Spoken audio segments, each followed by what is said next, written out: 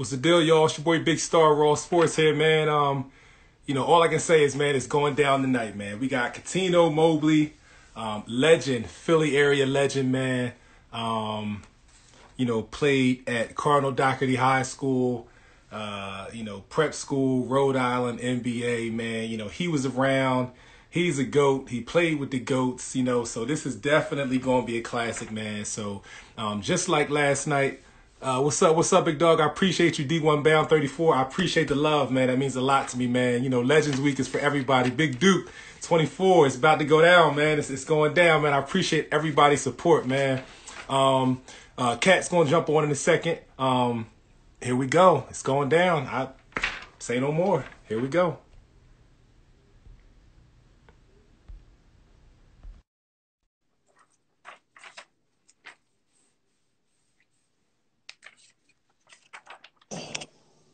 We got Cat in the building, the legend. What's up, brother?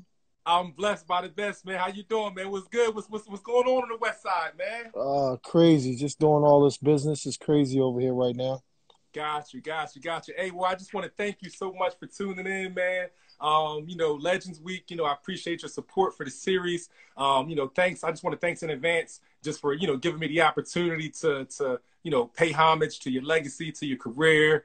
And two things I like to tell all the legends, before we chop it up. I thank you for the opportunity, just like I said, to be able to help to solidify your legacy. I never want anyone, especially here in Pennsylvania, to forget about the way that the all the things that you did, all your contributions, and the path that you paved for guys who came after you and all of that. And also for this current generation, I want to educate them on, individuals like yourself, man, and all the things that you did, prior to that, man. So thank you for your presence tonight. That's pretty much that, man. How's everything for you, man? It's good. It's just busy. I'm always busy. You know what I'm saying? Between the kids and working, starting this new PPE business kind of thing, which has been going pretty well for me. We service the individuals who need it, whether it's hospitals, government, FEMA, and we do a lot of brokering. So, it's been fun, man, learning a lot about this in the last 3 months. You know what I'm saying? See what we can do. No doubt. Well, God bless you, man. I'm gonna get right into it. Just let you know, if we run into an hour, we'll just end this one and then start a new one and just pick up where we left off. And right at the end, I'm gonna have a nice little Q&A. The people they love the interaction, so I'm gonna let them ask you a few questions and we're gonna take it from there. So real quick, just to get us started, a little segment called 10 Random Questions. I'm gonna just throw 10 random things at you and just warm us up. All right. Okay. So first, growing up in the 80s and all that kind of stuff, what was your favorite cartoon growing up? My favorite cartoon growing up? Yeah. Well, listen, I gotta go with the Fat Alberts of the world because they were from North Philadelphia. Yes, no doubt. Classic. I appreciate that. That's 100%. At any level, what's the most points you ever scored at any level? Like middle school, high school, summer leagues, college, pro, anything? Well, pro 41 was my career high. Got you. Probably been more if I didn't play with Steve. No, I'm just kidding. I love Steve. I love Steve. But I mean, I played in the summer leagues. College was in the 30s. Summer leagues 60s. But once I really know how to play the game, I wasn't really worried about the scoring part. Gotcha. It was more about just kind of facilitating, and being dominant when I have to. Got you. Thinking back, what was one thing that kind of stuck out that was that may have been kind of like a hurdle or like a difficult transition that something that may have made the transition difficult, going from like either high school to pro, or I'm sorry, high school to college or college to pro? What's something that was a little bit of adversity, and how'd you deal with it? You know what? Because playing with so many pros at a young age, it wasn't so much as the difficult part of playing the game. It's just the psyche behind it. Gotcha. Because just like life, right? You have your ups and downs. And I reverted, everything I relate to is because of basketball. When it's ups and downs, it's up 20, down 20, bad days, bad weeks, bad months, whatever it is. And it's just about keep fighting. So for me, I think it was more so in college just understanding your social life with your dedication of basketball to your dedication of schoolwork, and really trying to become the man that you want to become at that same time, by pleasing everybody else too. So it's a, that for anybody is confusing, where you stand, not just with yourself, but just with the rest of society. No doubt, no doubt. Appreciate those gems. What's your favorite, one of your favorite sports related movies from any era, from any time? Sports related. I mean, I would go Blue Chips. I would go Blue Chips. Blue Chips? Yeah, I like Blue Chips. No doubt. Sports movie. Well, When you were coming up, I would say Space Jam, but Blue Chips was pretty cool at the time for me. 100%, 100%. Coming up in the Philly area, what's a player or players that you may have admired and kind of looked up to when you were coming up and still paying your dues?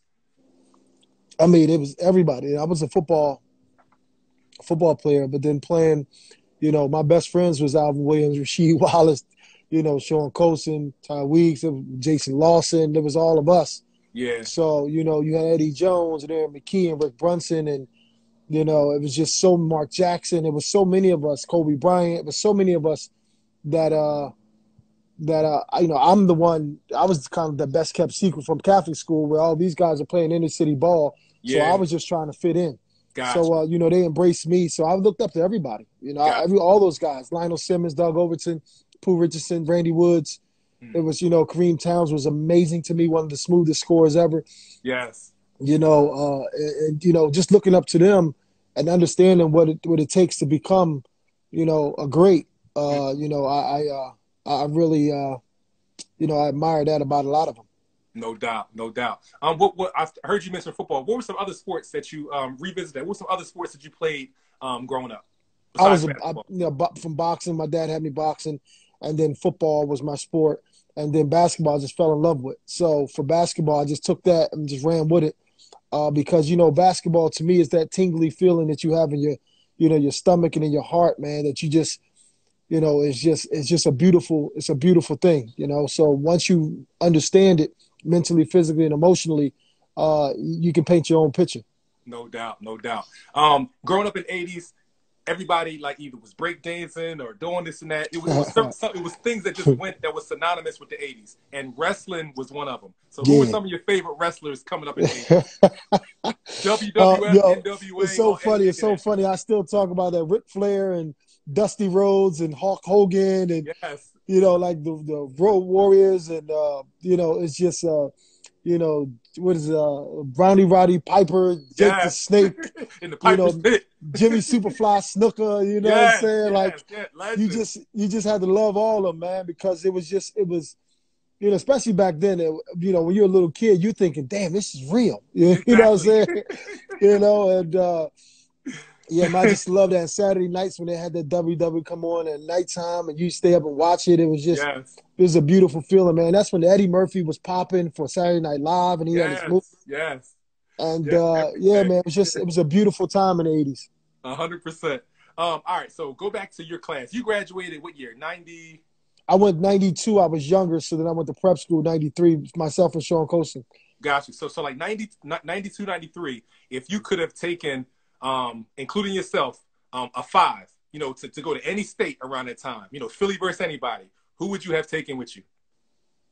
Well, I wasn't as good as everybody else at that time, so I was just trying to learn. So it'd be Alvin Williams, it'd be Rasheed Wallace, it'd be Jason Lawson, it'd be Ty Weeks, those guys for me, they were just were unbelievable. The poise that they had, they were groomed. They were, if you have a front court with Jason Lawson, Rasheed Wallace, and Tyrone Weeks, you're not getting no rebounds. You might not even get no layups. No doubt. And then Alvin was just a pure point guard. No doubt. The two guard, you can put me at the 2, but again, like I said before, back then when I was that young, I was good and athletic, but I wasn't as smart then. Gotcha. So,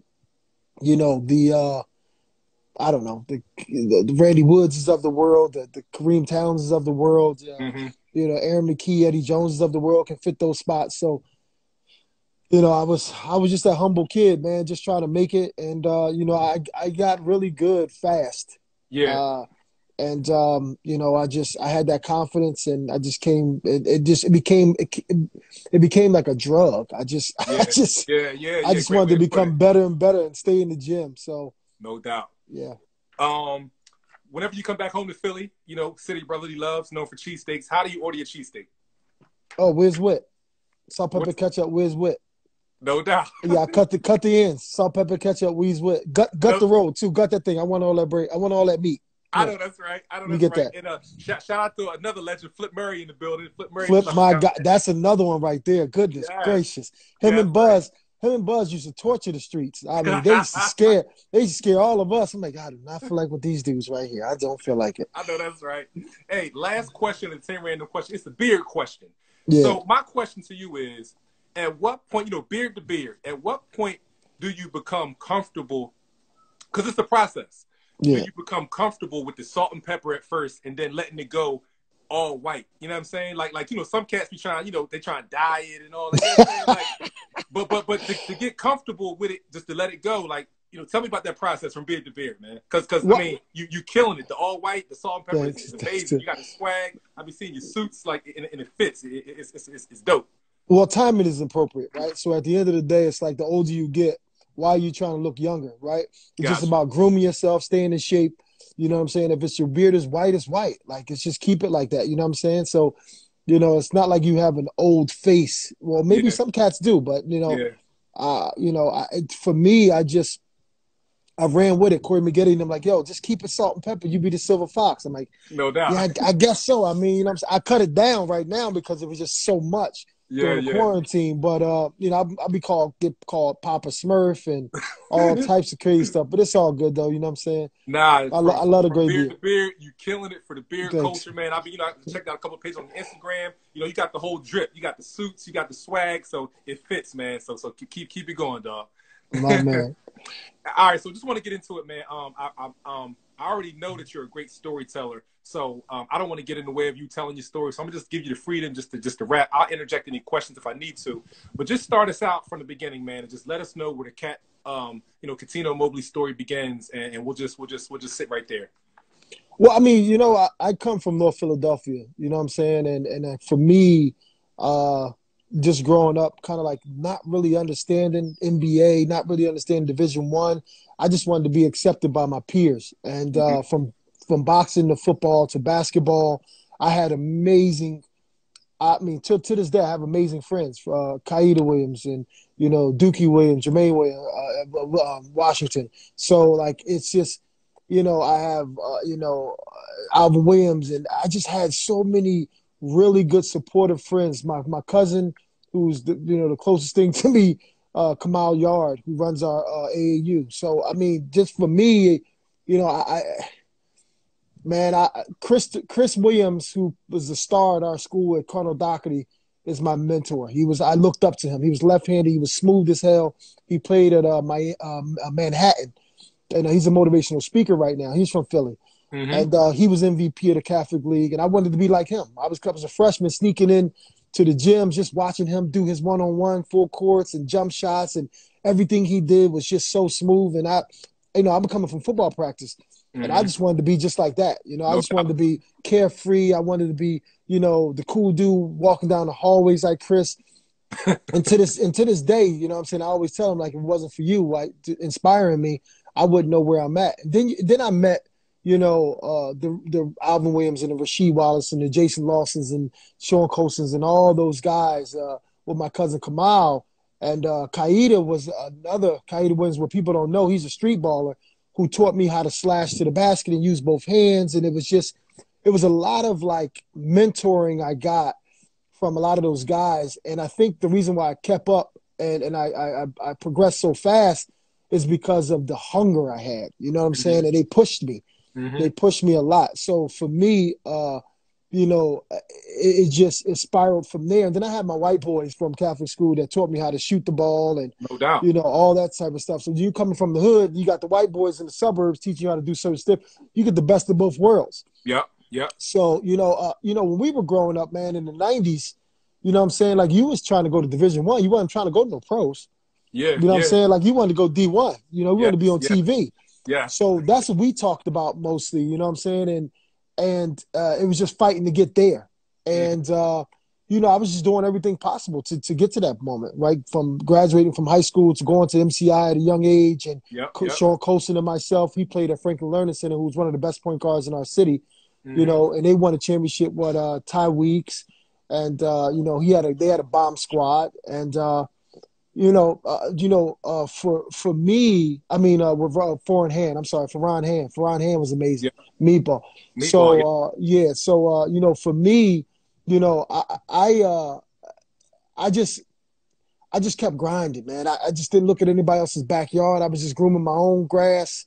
And then when I got to college, Sean and I went to college, you know, that's when I started to realize, like, wow, I'm playing with Eddie Jones, Aaron McKee, and all these guys, Rick Brunsons and Doug Overtons and Lionel Simmons and Mark Makins of the world. And I'm like, I think I can play this game. Like, I think I think I can go to the next level if I keep working. You know, so I mean, just pause. Keep your thoughts, but just pause real quick. So, like, did you not have the confidence, or you didn't think that you were on that level, or you know what I'm saying? Like, what was it? You know what I'm saying? For you to realize some of those things about yourself that late, you know, that later down in your path. Well, you got to think about it, right? Whatever you do in life, right, especially if you're new at it and you don't really understand it, it's intimidating. So you see other people that are playing AAU or playing here or playing there, and they have more experience than you. It's not that they're better; they just have more experience. Gotcha. So once you have that experience, whether it's in business, right? I've dove into the business world about 10 years ago. So a lot of my peers, a lot of my brothers are calling me, asking me, "Yo, what is this? What is that? You know, this, that, whatever." And I had to humiliate myself first in the business world, where you had guys who come from generational wealth, or they graduate from Harvard, Stanford, or business schools, and business in their DNA, right? They're teaching me, so it's kind of like the same thing. I think what a lot of young cats need to do, is male or females, like you have to be comfortable with humility. You know what I'm saying? And humble yourself to say, you know what, it is uncomfortable for me for this year, 2, 3, 4, 5, but if I really love something, it's not work, right? It's a passion. So I think, you know, never second guessing myself, but yet still having that fear of, like, wow, can I get better? So I think that's what drives anyone in life is, you know, I want to be better. I want to be better. So what do you do to get better? You know, there's late nights, there's early mornings, there's, you know, things that other people don't do. And there's a 10,000 hour theory by Malcolm Gladwell. If anybody's ever read that book, it's called Outliers. It explains that, right? So it's not a coincidence that the majority of us that hung around each other when we were teenagers are all pros.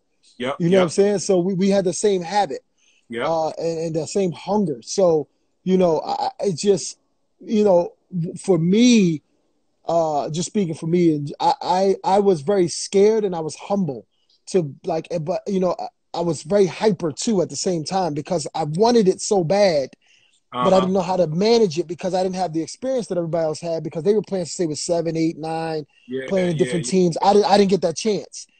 So when I used to mess up, I'm like, God damn it, what you doing? Like, you know, messing with yourself, knowing that now basketball is an imperfect sport. You know what I'm saying? So, you know, it got to the point, man. I mean, I get to the pros, and my pro team was Scottie Pippen, Charles Barkley, Akeem Olajuwon.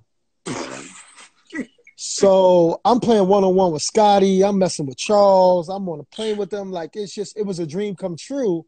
Wow. And Scottie Pippen and Eddie Jones were my idols. Like, they were my guys that they did everything. They played, they knew how to score. They played the game. It was just like that.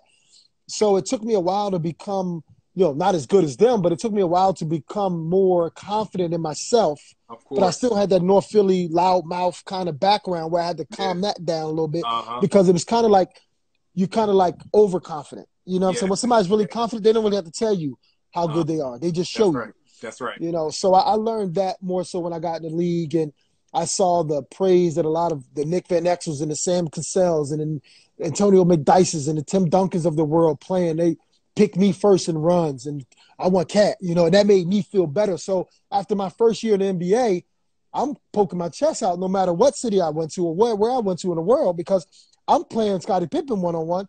I'm playing Charles. I'm playing this person. I'm getting picked first with all these stars, and I'm killing. So, I mean, I don't care who's involved. Everybody can get some of this. But that's how I felt. When did you realize that you were one of the stars, that people may have been looking at you in the same way that you looked at other individuals? You know what, man? We were on a bus, and it was our second year in. It was me, Jason Williams, Vince Carter, all of us. We were on a bus, and it was a sophomore rookie game. And the inside stuff was on talking to me. Inside stuff. Yeah, they were talking to me, and the guy was annoying to Jason Williams. And Jay was like, yo, leave him alone. Let him breathe. Everybody always want to talk to Cat like that. So when he said that, I'm admiring him because he white chocolate. He like Magic even better when it comes to the pass than Pistol Pete, you know, at his time. And I'm like, damn, I kind of made it a little bit. Like, I got these other dudes kind of like got my back on all these interviews.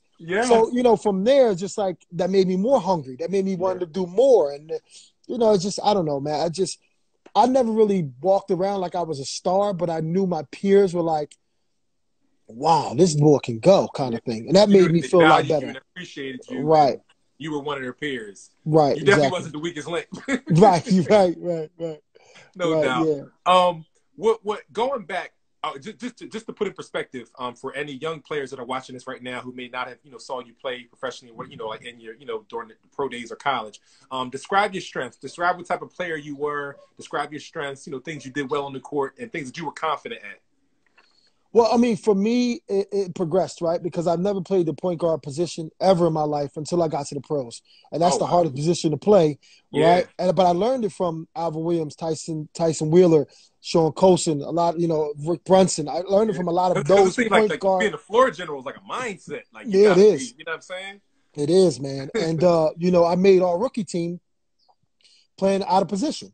Mm-hmm. So, you know, and there was a lot of mentorship by Scottie Pippen and a lot of those guys. So, you know, I think for a lot of the young guys, just be willing to learn, right? Be willing to be humiliated. Be willing to understand that it's going to be a lot of tough days that are out there. But the more you work hard, the better your odds will be of excellence, right? So, you know, Coach Jim Herrick, who's one of the best mentors ever in my life, you know, he said, good luck happens when opportunity meets preparation.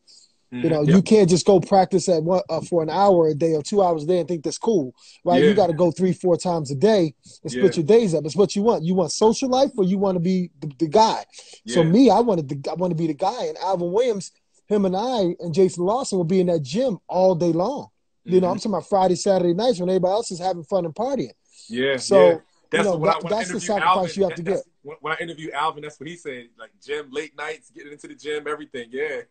Yeah. So I mean, it's not rocket science, man. It's like if you love something, it's not work. You know what I'm saying? And it may not be your time, but if you love it, it doesn't really, right? Like a lot of guys that didn't make the league. Sad Eye. I mean, he was amazing. He was one of my favorites to ever watch. You know, we called Baby Pro. I mean, he was the best. And, you know, some guys just don't make it. But, I mean, it's just about your dedication.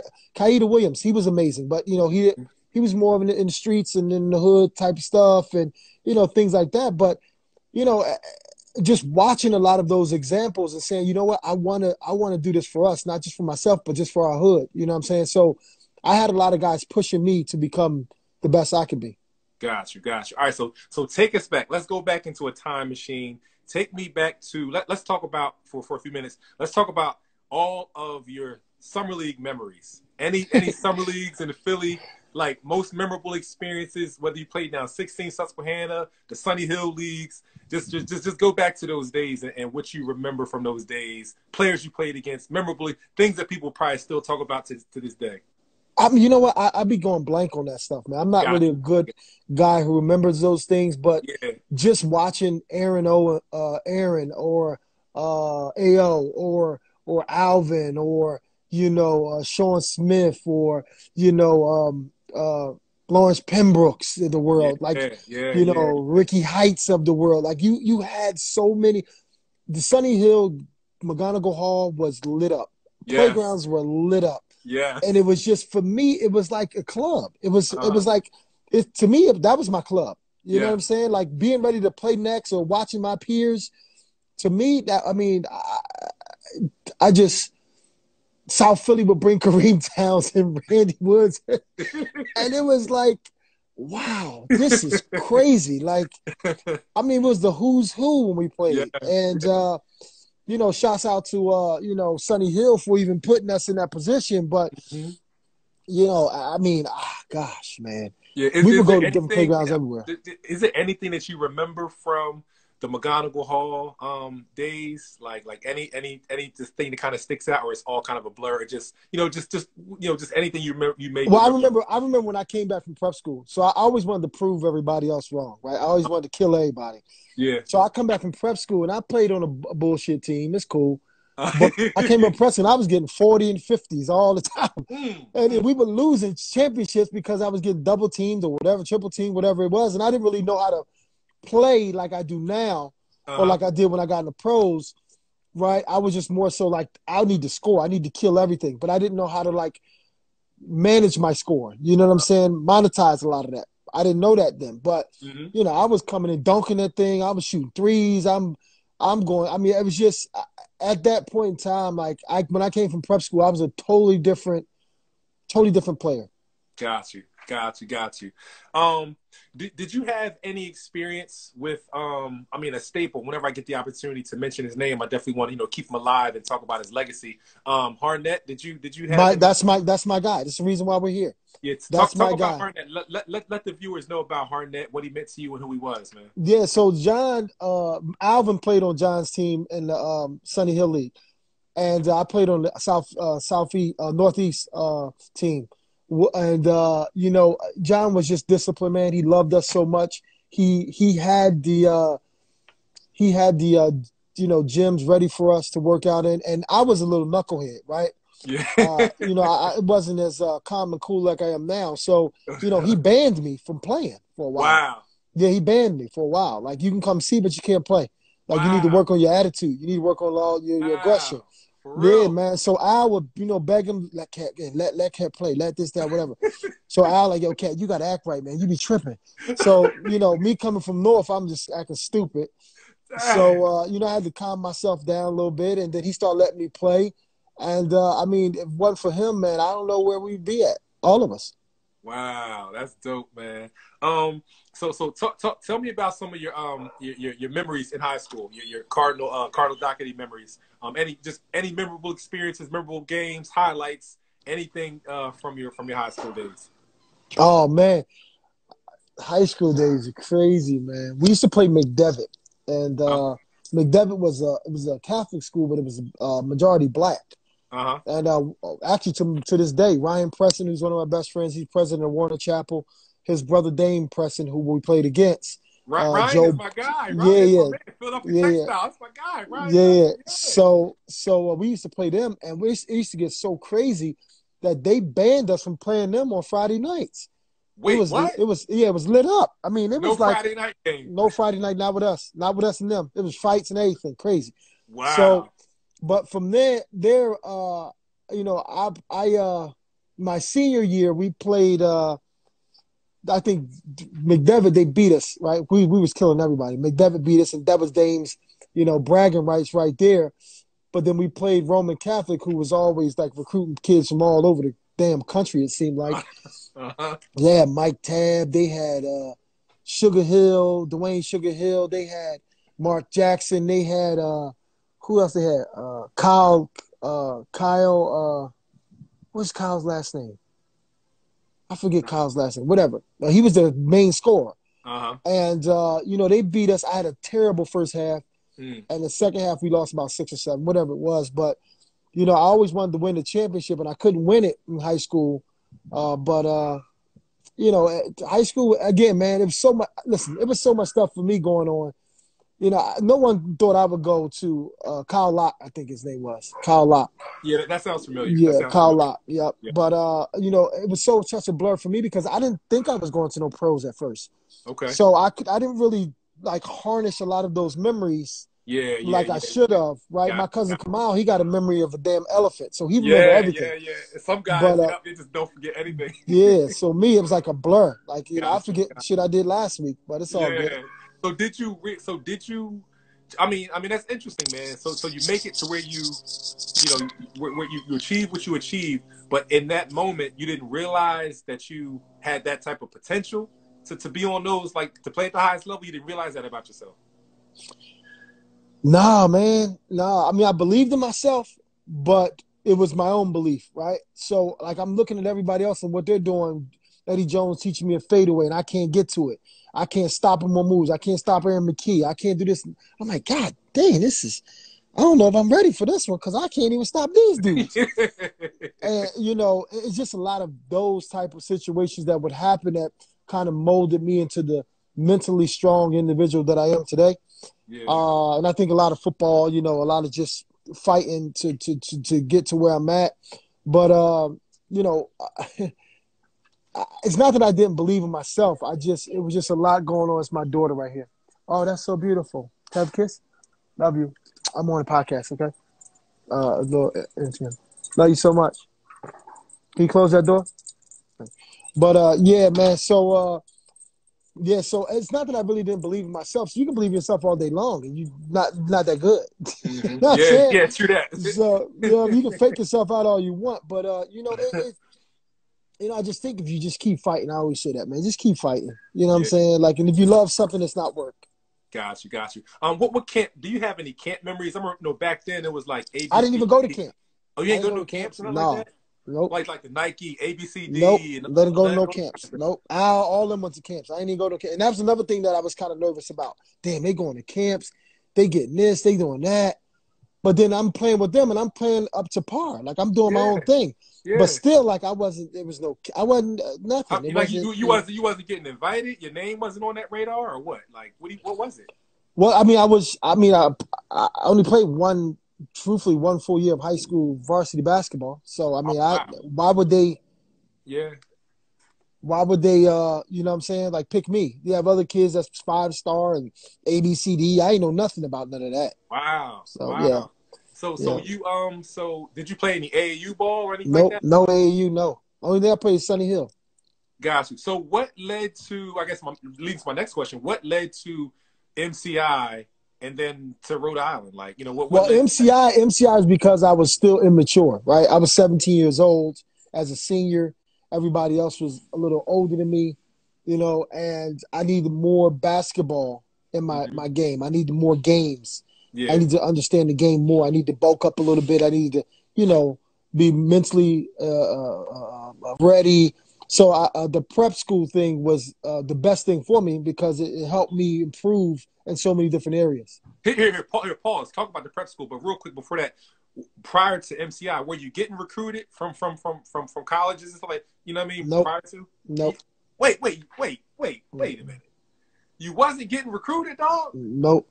And I mean, listen, that's another thing too, is right. Like people don't understand. You played in the NBA and you wasn't getting recruited in high school. Nope. This is unbelievable. Nope. I remember sitting at LaSalle at one little.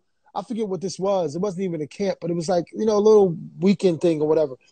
And the guy's like, you know what, you could probably do NAIA. Guy said that. Wow. Listen, I didn't take that as inspiration. I didn't take, I'm going to prove him wrong. It wasn't that. I was just like, he doesn't know. He didn't know where I picked up a ball at 13. So it wasn't like I was, you know what I'm saying? I wasn't playing basketball at 6, 7, 8 years old. You said you learned fast. And that's my wife right there, Stars Diva. You know, we're family of faith. She said that's favor. That's God's favor right there. Yeah, it is. Yeah, it is. I've been lucky ever since, man. I mean, I come into the NBA. I was second round. Roderick Rhodes was before me. He was at Kentucky. There was Bryce Drew. He was the first rounder. Michael Dickerson was the first rounder, won the championship. It had 7 guards in front of me. Roderick Rhodes tears his shoulder in preseason. I'm killing in preseason, but they're not playing because I'm a second rounder. You got to play your first rounders. Of course. And Bryce Drew was, you know, he was good, but he was a slower cat. And I love Bryce, but, you know, NBA just wasn't his speed. You know what I'm saying? He had a fight in him kind of thing. Uh-huh. You know what I'm saying? And then Michael Dickerson was great, but he was very recluse. You know what I'm saying? And it was like not really can handle the ball, but great shooter, great pull-up, defend, all that. So I came in doing all of it. Mm-hmm. So, yeah, it is favor. You know what I'm saying? Yeah. And then coming from North Philadelphia, period. Yeah. You know, you got a certain fight in you. Yeah. Yo, this is gems. I love these stories because I'm always finding out things that I did not know. I did not know that you were not recruited in high school, man. That's No, amazing. Now, that's nope, amazing. nope. So what let well, okay, you weren't recruited. So did you think that you were did you have an interest in playing college ball, or No, I something? did. I definitely had an interest, Yeah, but again, it was more so you got to go to prep school, get yeah, yourself better, figure this yeah. out, blah blah blah, But all these different things. where did MCI come from? Like, did you contact them? They reached out to you. How'd that No, work yeah, out? my coaches in high school was just trying to figure out what should you do. And the funny Okay, is, MCI was number one in the country. So now exactly. They were good at that I'm time. going Yeah. to I'm going to a school that's number one in the whole country, Yes. right? And I'm like, I'm nervous going up there because I'm like, this the who's who. These are post grads, right? Yes. These dudes are big old muscles and all that old crazy shit. I'm like, God damn. So I get up there and I started at the two guard spot. And listen, I was up 4 or 5 o'clock in the morning before practice started.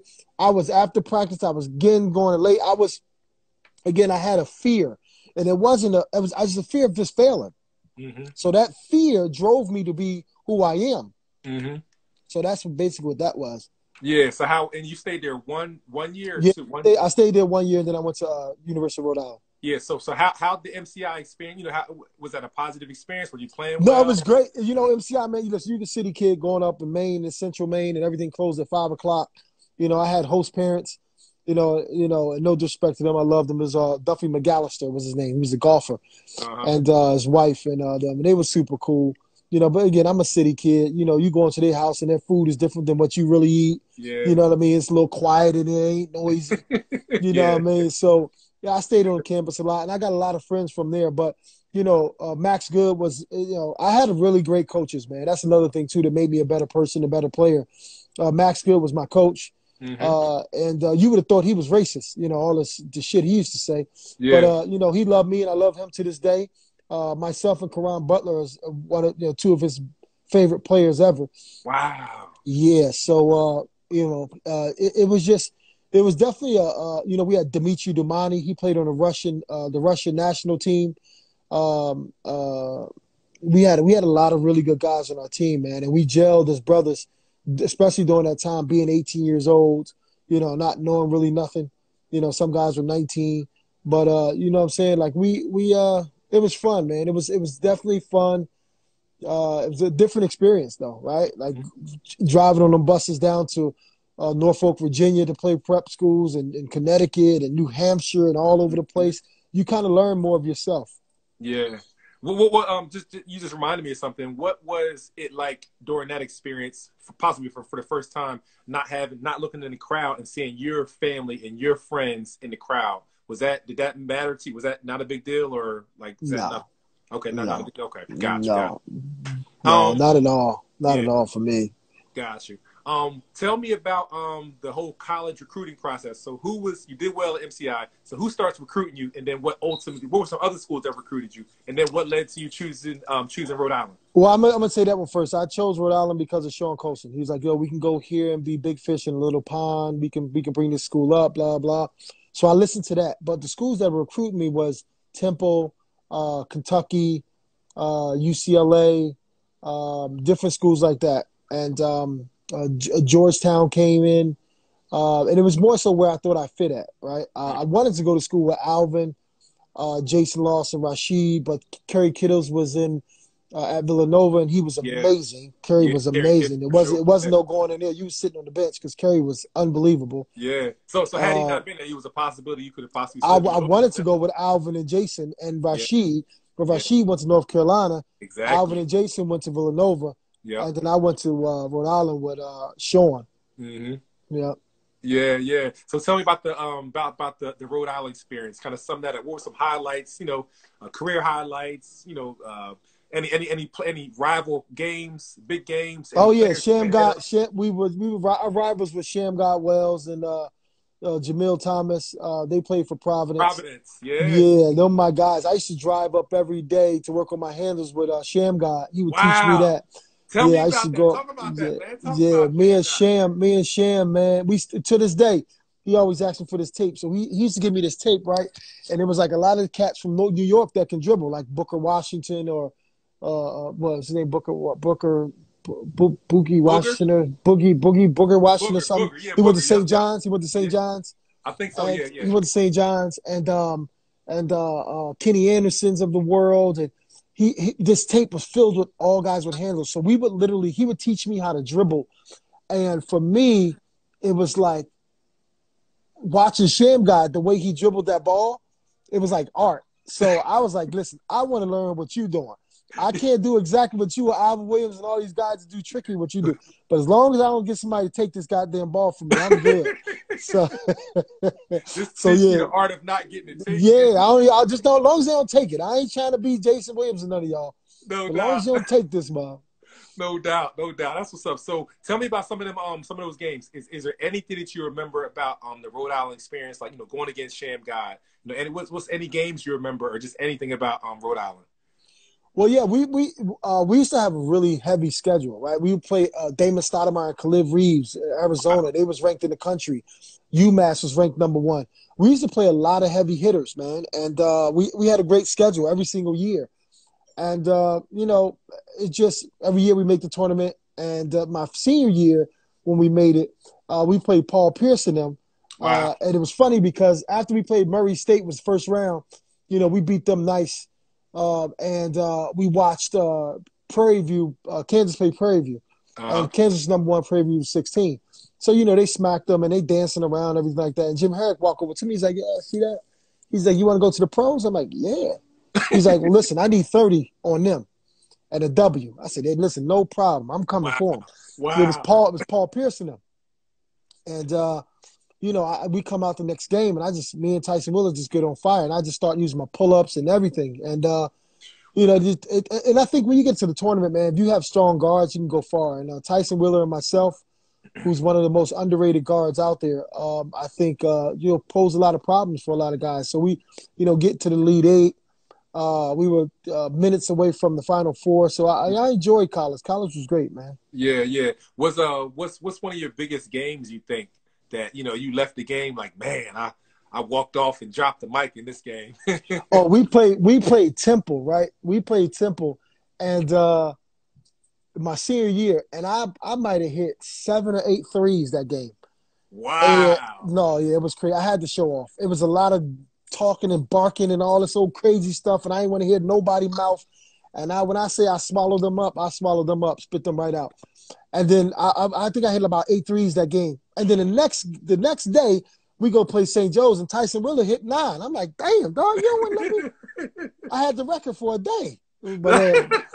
But yeah, we used to put on a nice little show. It was fun, man. That's what's up. Hey, real quick, just want to take a second to shout out some legends, man. We got Leonard Stewart in the building. That's my dude. Yeah. Nardi. I forgot you, Nardi. I'm sorry. I love you, baby. We got my dude. We got the Chester Glove, John Linehan in the building. John. They in here, man. Wow, I love it. Yeah, hey, so NBA draft night. Take me back to that week. Tell me about that week and then that night. Tell me what that experience was like for you. Man, I was so nervous, man. I think I worked out for like 12 teams. And in those workouts, I mean, they do one-on-ones, they do 3-on-3s, they did verticals and all this other crazy stuff, shots. I killed everything. And then I thought I was going to be first round. You were nervous. I was nervous, but I thought I was going to be first round, right? I'm thinking San Antonio was going to pick me, but they picked Felipe Lopez in the first round, 24 or something like that. Yeah. But they were saying they was going to pick me. They was telling my agent that. So, the draft day come, boom, boom. Alvin's over my house. We got people over my house, whatever it is. So I'm getting nervous. I got to walk around, everything like that. Boom. So it's, first round goes. I'm like, damn, I'm in trouble. Oh, man, this is crazy. So it's so much anxiety. And 31, 32, still not getting picked. 33, 34. Cats, I'm killing, getting picked. So I'm like, God damn, it's crazy. So, whatever the case is a commercial, right? So I go walk away. And at my time, my kid's mom, Tiffany, I went to her house and I came back. So I come back, right? And I come back, I'm sitting in the joint during the break. The Houston Rockets select CUTTINO Mobley. I went crazy, dog. During the break, during the break. During the break. So I come, the commercial start, boom, come back live. They say, Houston Rockets select CUTTINO Mobley. And then they call me.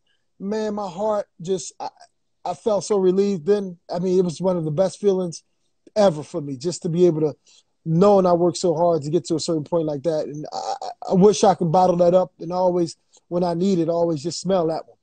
That's amazing, man. I mean, that's an amazing story in itself. A couple years prior, you have no college offers, and then, you know, you're getting selected by the Houston Rockets only a couple years later. That's insane, man. You know, me and Scottie Pippen talked about it. Scottie wasn't even recruited on his team. Exactly. Yep, you know what I'm saying? We talked about that. And Scottie was like a pure point guard kind of thing, Yeah, but he was 6'7", 6'8". Yeah. So, and it just so happened that Scottie and I are really close friends now. He lived around the corner from me. So I go over to Scottie's house and we talk about all this different stuff. Walk the camera around there. Get him on the live. but yeah, man, it's crazy. That's dope. How that happened. And we just went through that, and he's just telling me to keep working, you know, keep doing your thing. And if it wasn't, you know, it's a lot of different people that I have to acknowledge, and him being one of them, my first year in the NBA. You know, I truly believe if Scottie Pippen was with me for 3 or 4 years, I'd be Hall of Famer with no problem. Because the way he kept me, the maturity level, it's like a dad being on the floor, right? And telling you what to do, what not to do, get your rest, let's lift, let's do this. You need those things. And he was only with me for my lockout season. So that was 50-something games. And then he didn't, you know, he went to Portland. But if Scottie's with me for my first 3 or 4 years, it'd have been curtains. No doubt. That's what's up, man. So sum up. Tell me anything about your NBA career. Anything that you want to talk about. Just talk about memorable experiences. The same thing. Memorable experiences.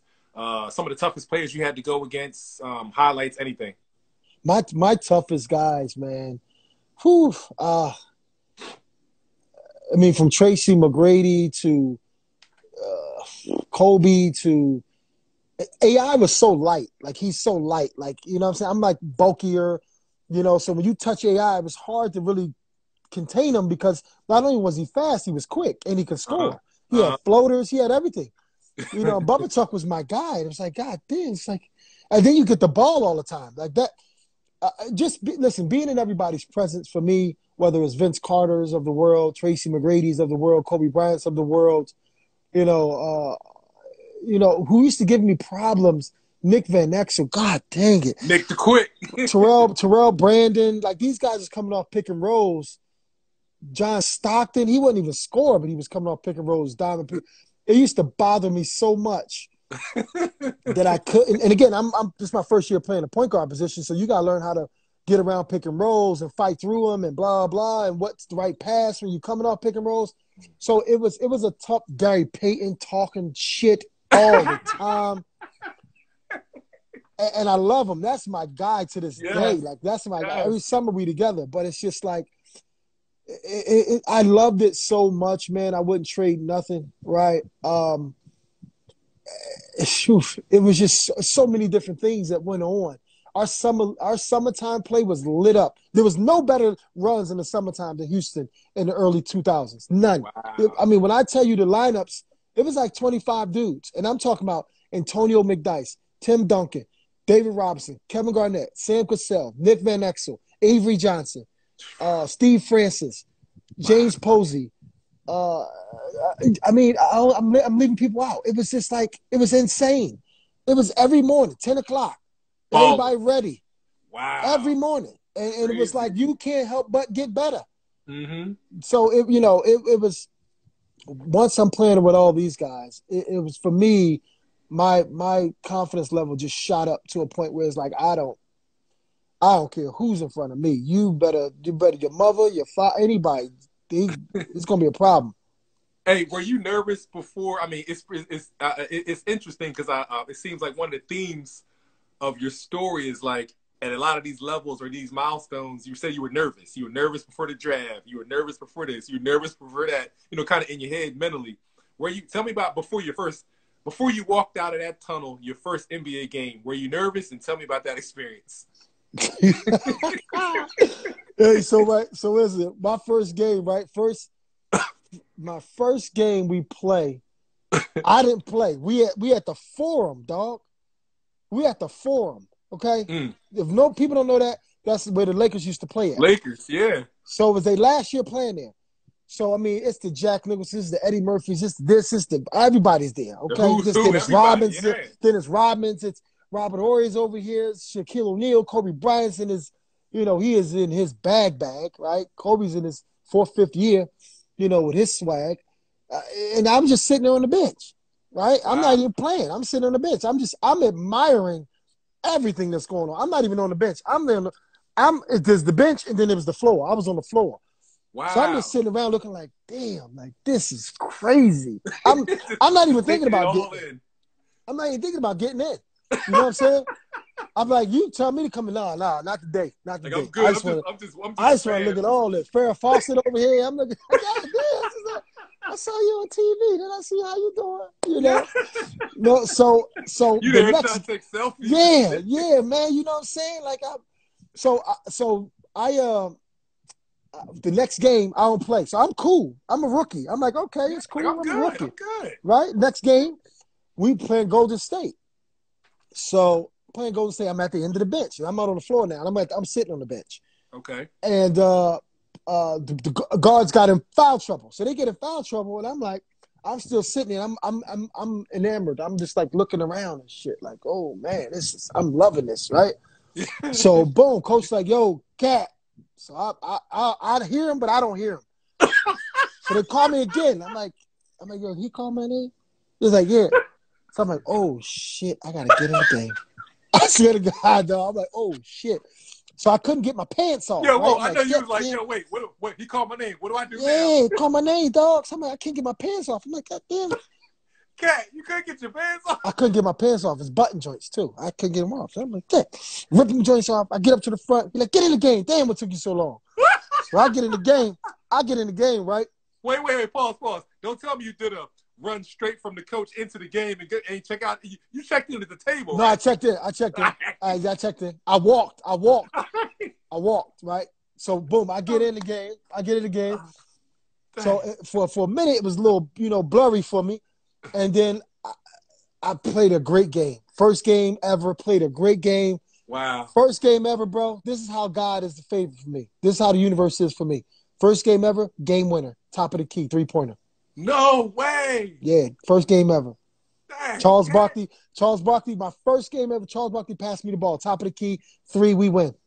Dang, cat. That was my first game ever. After that, I was good. I had about 4 game winners that year. I dunked on Sean Bradley. I dunked on I don't know how many cats I dunked on Sean Bradley. Half court shots. I was acting real fresh. You was acting like the Fresh Prince up in that. Bel Air. I'm telling you. Yeah, it was crazy. That's crazy. So you go from not getting recruited, going to the NBA, and then can't get your pants off. You get in the game. And you hit a game winner your first game. That's crazy, man. Listen, I can't even write that one. That's insane, man. So from there, I mean, your career is solid. Tell me what it was like playing with Stevie Franchise, man. Steve Francis, man. Tell me about him, man. He made me better. Steve was so aggressive.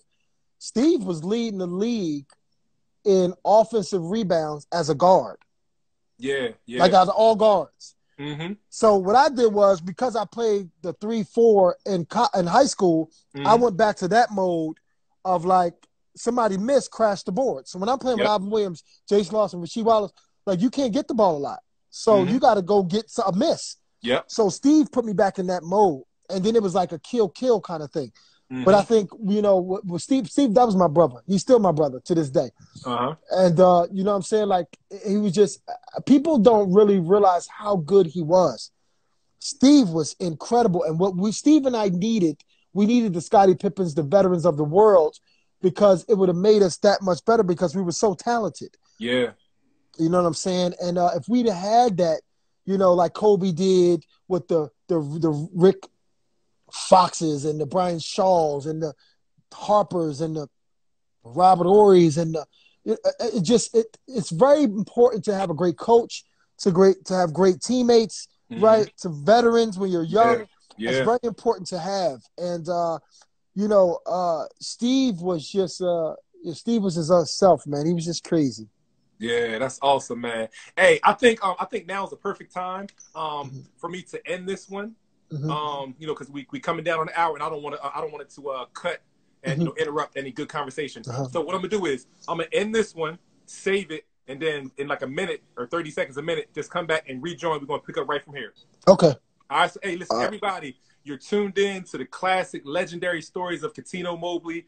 So all you X amount of people, come right back in like 30 seconds, a minute. We're gonna have a nice Q&A. So you guys start getting your questions ready for Cat. I'm gonna let Cat's gonna go back and forth with you guys, answer any question that y'all have about his pro career, college, life lessons, anything like that. All right. So I'm gonna end this and I'm gonna come right back, Cat. Okay. All right.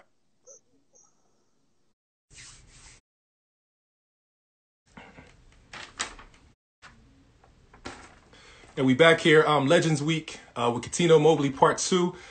Listen, this is I'm speechless regarding all the gems, man, and the stories that this cat is telling, man. Ridiculous, man. So y'all come back on, join, share this live, share it with your friends, man. It's definitely going down, man.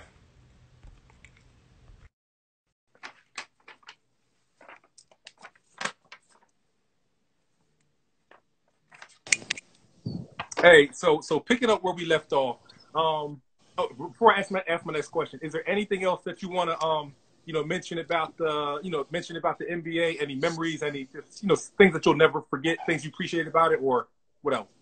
Well, no, listen, man. It's just too many different things, right? Yeah.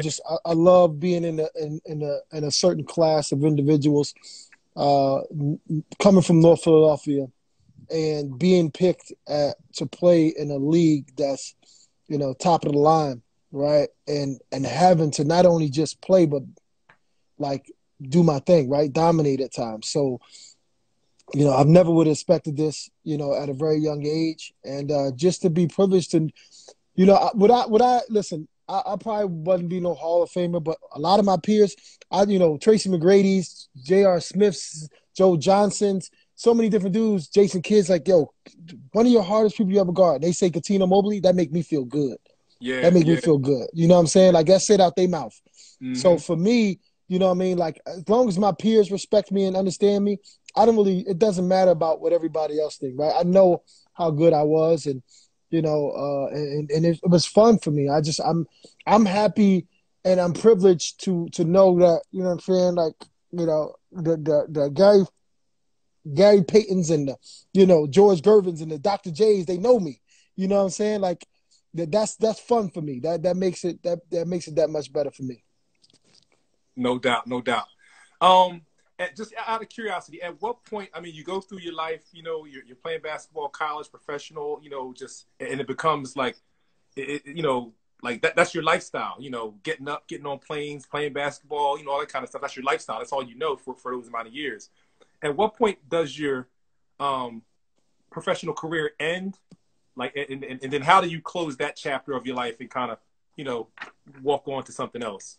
I really don't close it, man, because I do the same thing now in the business world, right? Gotcha. Like, I'm reading magazines, I'm reading the computer, stuff on the computer. I'm researching. I'm up at 4:30 every single morning, no matter where I'm at. Trying to figure out new things, trying to understand new things, and I've put myself in a position where I'm well versed, and I'm still young at this in this world. So when it comes to the business world, so there's some promises, but as long as you just like dedicate it. For me, I love it. I love learning more stuff. Right? You're gonna lose money. I've lost money. I made money. You know what I'm saying? But it's just learning it and being able to teach my children and friends and help my friends. When it comes to business is the best thing for me. Got you. And so when you retired, at what point, I guess, another thing that I was trying to say was, at what point did you know it was time for you to kind of retire from the NBA, and then, kind of how did that, transition? Well, okay. So before we get into the questions, that was a little different, right? Because for me, I didn't retire on my own. I was pushed out. Okay. You know what I'm saying? Yeah, I was pushed out. So, the Knicks froze me when I was 32 years old, and I got traded to the Knicks. So they froze me a little bit. You know what I'm saying? So, it was a big. I went to sue the Knicks. The Clippers wanted me back and blah blah and all sort of stuff that was going on. So, I wasn't finished playing. You know what I'm saying? Gotcha. I actually what's crazy is I'm in the NBA history. In NBA history, I'm top 20 in minutes in NBA history. Wow. 11 straight years. Yeah, I almost averaged 40 minutes a game. 40 minutes a game. You know what I'm saying? For my career. You know what I mean? Not a lot of guys do that. You know what I'm saying? So I Wow. was very durable, and it's a testament to myself because coaches kept me in the game. You know what I'm saying? Because of course I That's I right. did things the right That's way, right. how they wanted me to do it. So that's what I hold my hat on, pretty much. No doubt, Yep. no doubt. When you think back over your journey, over your entire NBA journey, college, and all that kind of stuff, what has the game of basketball taught you, and what have you learned about yourself, about life? Just a few things. I mean, basketball is the world, man. That's how it spins. You know what I'm saying? Like it's sports in general, right? When you down, right, you keep fighting, right? If you love something, you fight for it, right? So for me, what basketball has given me is not only to be able to provide for my family, but it's given me a sense of confidence, right? A sense of belonging, right? That if you keep fighting, to get what you want, like for I don't know, man. It's just it's given me so much that you can't really explain the feelings, right? Because for meeting people while you played or, different things like that, it's just, I don't know. I don't know. It's just priceless. It's a priceless situation, right? Where you get to give back, you get to meet new people, because after basketball, all the people that you met while you were playing, you know what I'm saying? Like, you become a businessman, you become a better father, you become a better son, brother, whatever. Like, you evolving as an individual, especially if you want to. And then, for me, I try to work as hard as I can to be the best person I can. No doubt. Um, what I, and just to let the viewers know, I only have like two more questions, and then I'm gonna let you guys start asking Cat some questions. So you're playing with involved with the big three. Ice Cube's big three. Talk about that experience, man. What that's been like for you to just still get out there and do your thing, man. The big three is the best, man. The big three is the best. You know what I'm saying? Like, just to be able to get out there with my peers, the Joe Johnsons of the world, who's one of the best ISO dudes ever, and Steven Jacksons of the world, and all these different guys. Mahmoud Rauf, oh my God, he's 51 years old, killing people. Yeah. It's just being able to see these legends, the Gary Paytons, the Rick Mahorns, the George Gervins, the Dr. J's, and the Tiny Archibalds, and Nancy Liebermans of the world, Rick Barry's of the world. To see all those different type of people, it's just that to me, it's like being able to be competing every single week and really fighting is, for me, it's I miss that. And not having that, in my mid-30s because this misdiagnosis of a heart condition that sidelined me. It filled that void that I was missing for a while. Yeah, yeah. What's it like? Tell me what it's like, behind the scenes when the cameras go off, big three, you guys are backstage, it's like a family reunion almost, a class reunion, you know what I'm saying? Yeah. What's that like, man? Well, check the office for me. See who in office. See who's in office. Yeah, for me, it's just like normal, man. It's just like normal. Knowing where everybody. You know what? Being in the big three for me, right? Because that's what we're talking about, right? Like for me, Yep. I seeing my guys progress, seeing my guys are fathers, seeing my guys that they look good, they still in shape. That for me, I love my brothers, man. I love my brothers, man. I see any of us progressing, right? You doing your thing. Like to me, I love to see that. I love to see that positive thing, right? I love to see, because we wasn't, especially as black men, brown men, they didn't really put that out there that, in the media that we're great fathers. And when I see that every single day, that I'm with these guys during the week and on weekends, we're traveling, they got their kids with them, and that's their first priority for me, because I'm a family guy, and I love mine. So, you know what I'm saying? Like, I love to see that. I love to see guys in business world. I love to see, all that dedication. That makes me happy. No doubt. Last question, man. Then I'm gonna turn it over and let the people ask you some questions. What advice do you have for the younger generation, some young kids watching this that are in high school now, college now, you know, kids that are in the pros trying to figure it out, they don't know how to manage their money. Just any advice that you have for some younger players. Drop some gems. Well, I mean, you don't really know how to manage your buzz. We're gonna go to money. Let's not go to money because right now, but as far as like whatever your passion is, right? Like there's a certain amount of dedication that you have to have. Mm-hmm. Right? You have to understand that there's going to be a lot of nights that you don't feel like doing it to where you have to do it.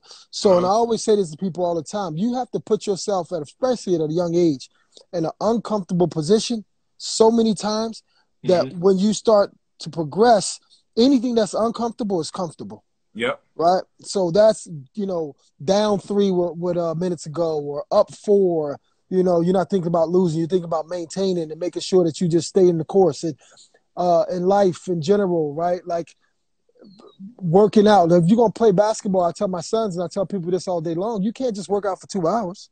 Like that's not how this works, right? Yep. You go get up at 5, do something, come back home, eat, sleep, get back up, do some more, come back home, do it like 3-4 times. Like that's what you feel like doing. Like if that's what you feel like doing, that should fall in love with the process, whatever it is. You want to be a businessman, you want to be a lawyer, you want to be a doctor, you want to be a ball player, whatever, you want to be a rapper, you got to fall in love with the process. That's right. Right? Because the moment is just the moment. Right? Because me picking up a ball at 13 and then my first game, I hit a game winner, that was just the moment. But to get to that moment, I had to do all these other things. Of course. You know what I'm saying? It took me 10 years just to get to that moment. Right? But we don't think about it like that. We have to really fall in love with the process of life and as in general, because right, from educating yourself, you don't just because I tell you to do 20 push-ups, and this is I'm speaking an analogy of if I say do 20 push-ups and you do 20, you should tell yourself I'm gonna do 20 more, then I'm gonna do 20 more, then I'm gonna do 20 more. If I tell you to read 1 book, read 2 or 3 books, right? Like do more. Don't just do what they tell you to do. Do more, so you can become better faster. Come back after the 20 like, Dad, I'm done. Yeah, like, no, I'm cool. Okay, cool. So you just doing what I want you to do. Like, do what you want to do. No doubt.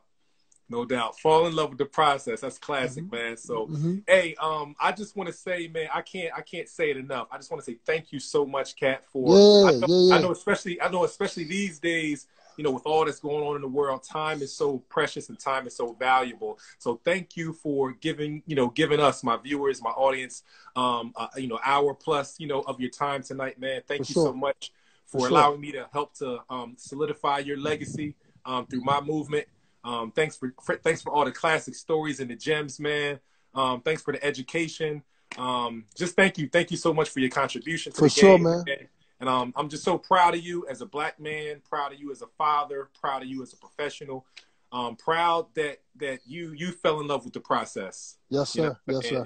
And you're just just living living the life of someone that's an example of what you can do if you dedicate yourself. You know what I'm saying? Yes, so thank you so much, Kat. I appreciate you, man. I appreciate you, man. Everybody out there, for real, man. Fall in love, whatever it is, being a father, mother, job, whatever, man. If you fall in love with the process, it's gonna be some tough days, but before you know it, your kids will be healthy, educated, right? I mean, you yourself, like, love yourself more. And when you love yourself more, right, you'll dedicate more to yourself opposed to worrying about something else, right? Right. Yeah. All right. So, hey, people, it's y'all time. Start typing your questions. Start asking Kat some questions right now. So, Kat, it's a couple I wrote down from earlier. Somebody wanted to know, they said, ask Kat about when he came up, Fat Joe brought you up to the Dykeman. You remember that? Yeah, Joe was my man. Joe would ride his tour bus around the country. He would come stay with me at my house because he was scared. Wow. Yes, Joe was scared of flying on the plane. So Joe we had a bomb squad, man. We went up there. We show out in Dykeman, But it was fun, man. That Dykeman was real fun. I love that. That's fun. Somebody said earlier, I forget who said it. They said, tell him about the strength shoes after your freshman year when you, I guess, came back with the hops. Yeah, yo, that's that. You know who started that? I think Bobby Hurley's father Okay. kind of started that strength shoes where they kind of like You mean the one with the platform and like the yeah, hill? yeah. Bobby You remember Hurley's them father Jones used to started. be in the last, remember the East Bay magazine? Yeah, They they used used to to be in the be last there. page, Yep. order these with the little video and strip shoes. Yeah, them Jones was classic back then. Yeah, yep. I used to wear them joints my freshman year. Used to hurt my calves, man. It's crazy. Did they work now? Did they work? Yeah, they work. Yeah, them things work.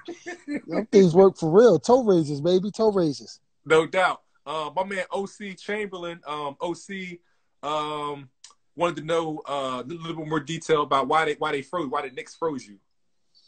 What I think personally was more so a money play, and in 2008, that's when they started to like empty their books, and me being one of those expenditures, I guess you want to call them. 2010 they were getting ready for because it was the biggest free agency ever, basically, with LeBron James and Dwayne Wade and Chris Bosh, and it was a whole bunch of cats. Mary Stoudemire, was a whole bunch of them. So, I think that's what that was. And, we was just one of those, collateral damages. Got you.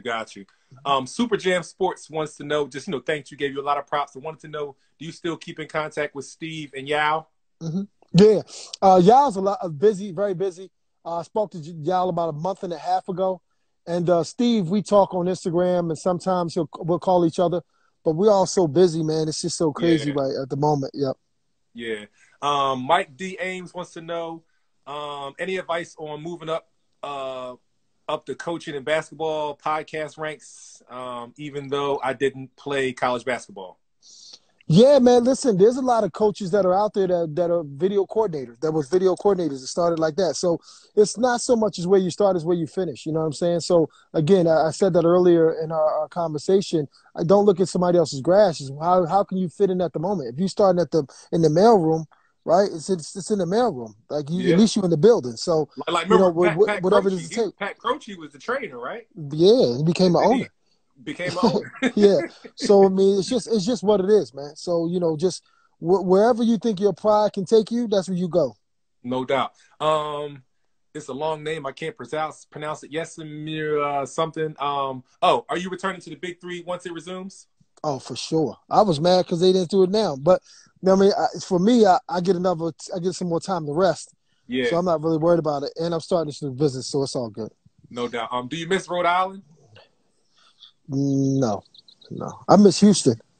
Gotcha. I miss Houston. Somebody wants to know, Steve, Moochie, and you brought the swag to Houston. Did you feel it leaving Houston? Oh, did you feel it leaving Houston? Yeah, man. I mean, Houston kind of raised me as a young man. You know what I'm saying? And but I wanted to branch out to see what I can do as just like a team leader and other teams. And, I still go back to Houston, and Houston shows me major love. So just like Rhode Island. Rhode Island shows me major love, and I love both. But, I miss Houston so much because I became, a man in Houston. And I have a lot of really good friends still there. Got you. What was your first reaction when you found out that Nancy Lieberman would be your coach? I love it. She's smart as a whip. Listen, she's not only can she play, right? She's super smart. Her IQ is super high, and she's passionate and she loves her players. So for me, it's a no-brainer, right? Basketball is no gender, right? It's you can hoop, you can hoop. And one of my favorites ever to watch growing up from my hood is Dawn Staley. So. I didn't really take it nothing else, right? Your mother raised you with your father, but your mother raised you in our hood, right? So why can't a woman coach you? Exactly. Different. Exactly. Tracy wants to know, Tracy Ray wants to know, how can we get more visibility and support to female youth in sports? Kobe rest in peace, was working on a lot. There's something we have to really dive into. Tina Thompson being one of my closest friends, that's something we got to really talk about because Kobe was trying to do that for his daughters as far as building that up and building that awareness up even more. And I think it's getting there. It's getting there, right? Because there's a lot of girls that are so good that are young right now that are getting opportunity because the WNBA is exploding. Yeah. For Dots 2024 wants to know, how was it playing with the Dream? I came to Dream. Dream was cool, man. Dream was, that's my guy. Sitting working on his. He would read the Quran. He would, practice his handwriting and Arabic. He would, he always had the fresh linen on. Super 180, fabric. And I'm talking about 8 o'clock in the morning. Like it was just Dream was impeccable, super smart. But he wasn't the Dream from the '90s. He was different, right? He was more cool and reserved. He wanted to.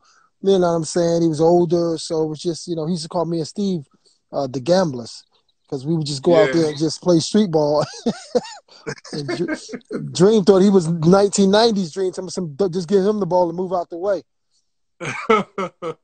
When you're young like that, you wasn't trying to hear that. It's like, Dream, listen, you move out the way right now, please. My man Derek Do-Right wants to know, were you on the Rockets when Shaq and Barkley fought? Yeah, I jumped on his back. Yeah, I jumped on Shaq's back after the game, right? I don't know why I did it. I'm coming from North, I guess. You punched my boy, I might jump on your back to calm that all down. Lucky Shaq ain't turn around and mop me. But I jumped on his back. So after the game, we walking through the tunnel, and I got some of my boys from down the way with me, in Houston. And Shaq was like, "Yo, you jumped on my back?" I'm like, "Yeah, I mean, damn, you try to sucker punch my old head. What you want me to do?" He's like, so Shaq was like, okay, I messed with you, young boy. Okay, I messed you. But at first, you know what I'm saying? I'm like, damn, why did I do that? This man is 7 feet tall, 350 pounds. He gonna whoop my ass. Yo, that's funny. Somebody wants good questions. After the big three, Scale Boys wants to know, after the big three, possibly, do you have any future in coaching at all?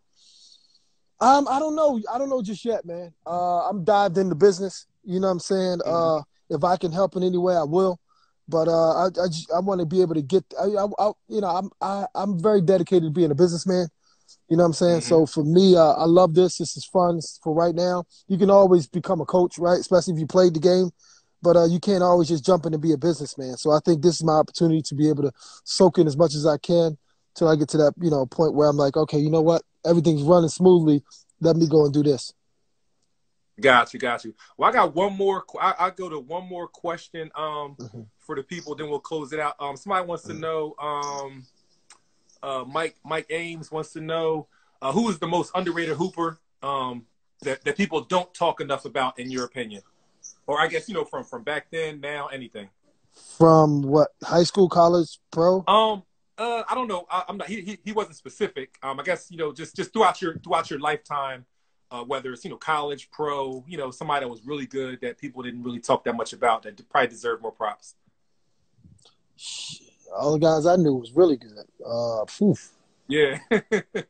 I mean, I don't know. I don't know who didn't get. I mean, a lot of us did. I mean, I was getting missed on All-Stars, and you know what I'm saying? Like a lot of us, like Flip Murray was at Seattle.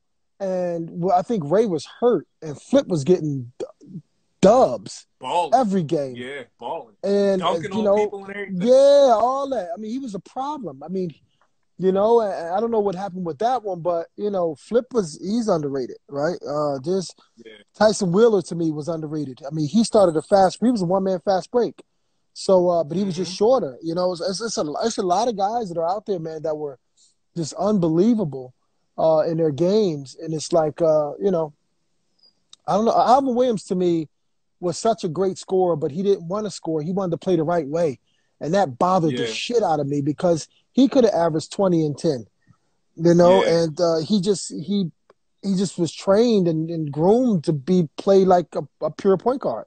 And I think when we came up, it was that transition where guards became really good scorers. So it